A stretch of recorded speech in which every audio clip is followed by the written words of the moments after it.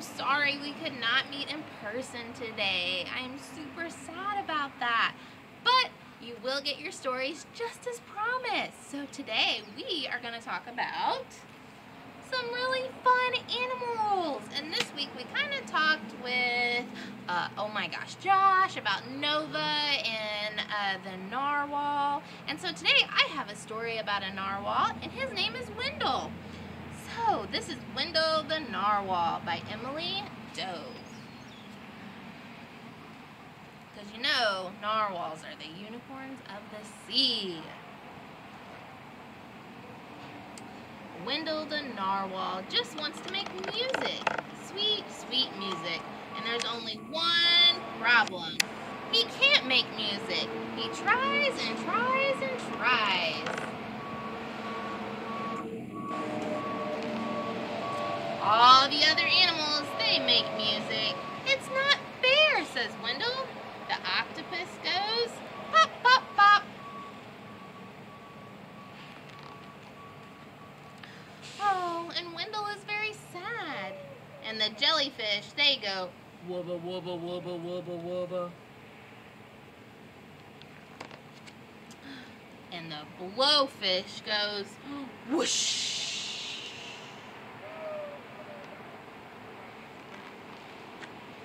And the whale goes, tweedledee, tweedledee, beep, beep, tweedledee.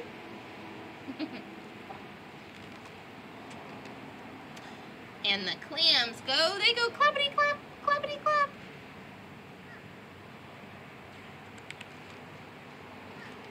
Now the ocean is too noisy. Quiet! And Wendell, he taps on the rock with his horn. Tap, tap, tap. Oh my, so that gets the attention of all of the sea creatures.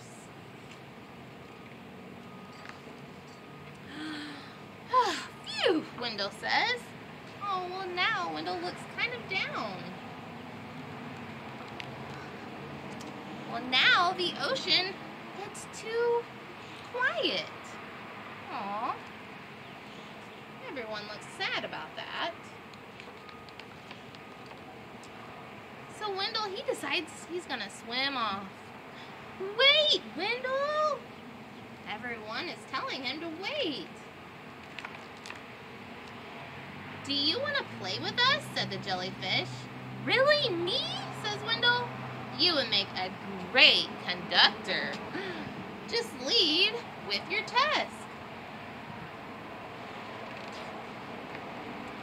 So Wendell does. A 1 and a 2 and a 3. And the octopus goes pop, pop, pop. And the blowfish goes whoosh, whoosh. And the jellyfish goes wubba, wubba, wubba, wubba. And the whale goes twiddle-dee-dee, twiddle-dee-dee. And then the clam goes clappity-clap, clappity-clap. They're making music now. Now, the ocean is not too noisy and not too quiet. It's in great harmony, and it is marvelously musical. They made some awesome music together, didn't they, guys?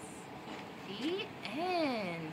That was super exciting. I loved Wendell the Narwhal. So, let's see here. I have Maxwell the Monkey Barber by Cale Atkinson. Have you ever seen a monkey cut hair? Does a monkey cut your hair? Surely not. That's silly.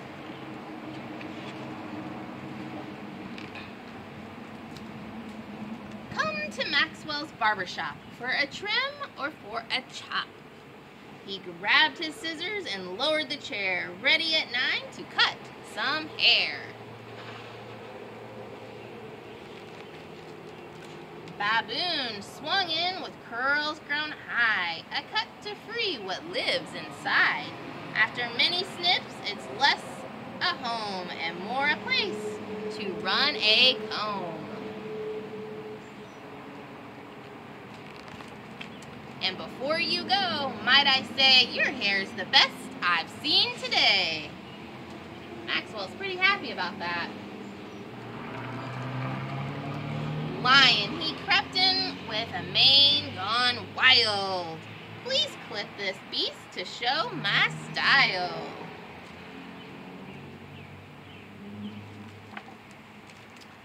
That beastly mane has said goodbye, and now so sharp it needs a tie. Lion looks pretty good there.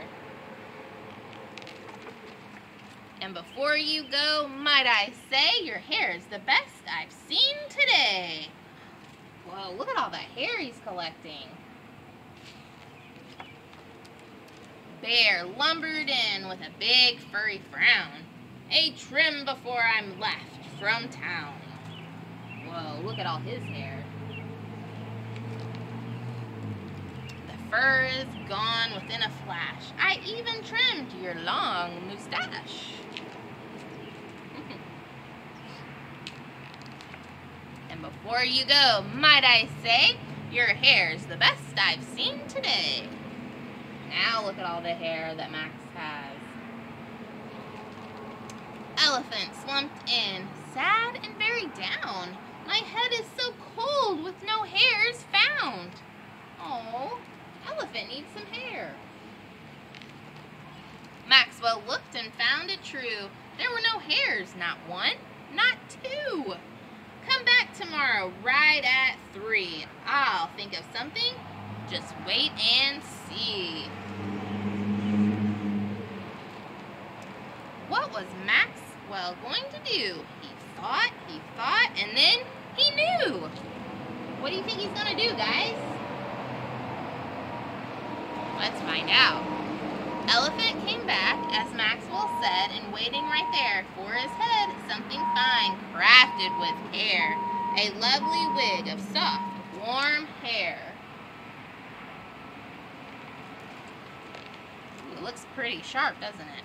And before you go, might I say, your hair's the best I've seen today. Look at Elephant's hair.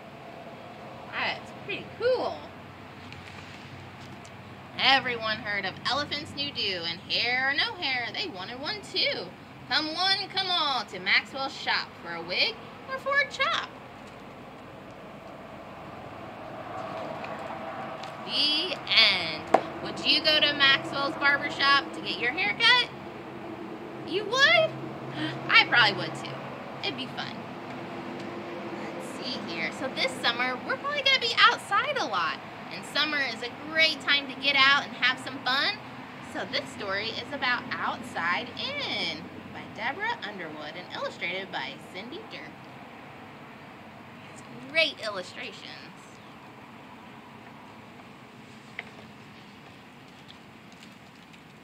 Once we were part of Outside, and Outside was a part of us. There was nothing between us.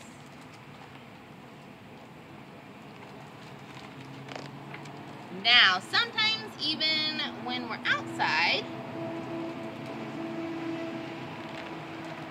we are inside.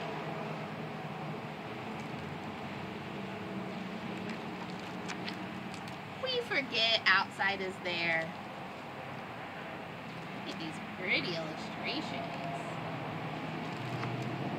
So outside reminds us, what is this? You guys see what that is? What is that? It's a snail, you're right.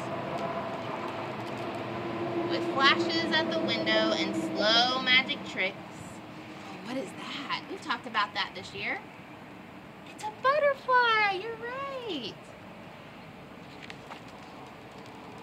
It sends the sunset and shadows inside to play.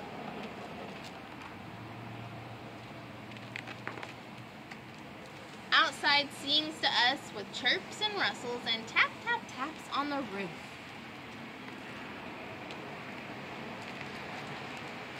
It beckons with smells of sun-baked fresh and mysterious. Look at all the pretty flowers. Outside feeds us sun and rain and seeds. They become warm bread and berries for us to eat.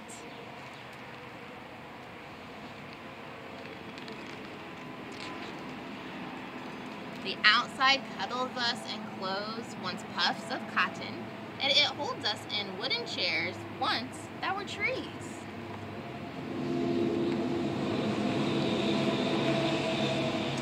We feel outside in the warm weight of our cats and the rough fur of our dogs.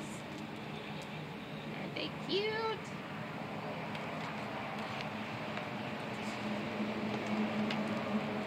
Outside shows us there is a time to rest and a time to start fresh. Like in the morning, we wake up nice and fresh and ready for the day. Outside steals inside, a spider sneaking shelter, a box bug in the bath, and a tiny snail on kale.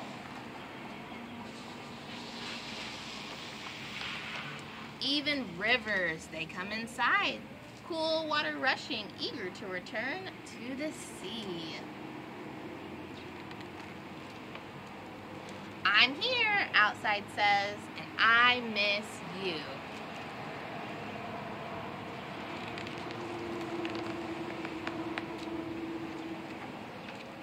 So the outside, it awaits for us, waiting.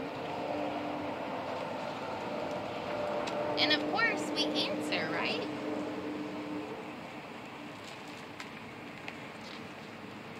The end. So make sure you guys get out this summer. Enjoy us here at Riverside Regional Library because we have some really fun programs happening for you guys. So the crafts for this week is a narwhal, a paper plate craft, and you guys, for the teens, you guys can make a monkey with holding a banana for your pencils. So hope you guys have fun this week, and I will see you next week.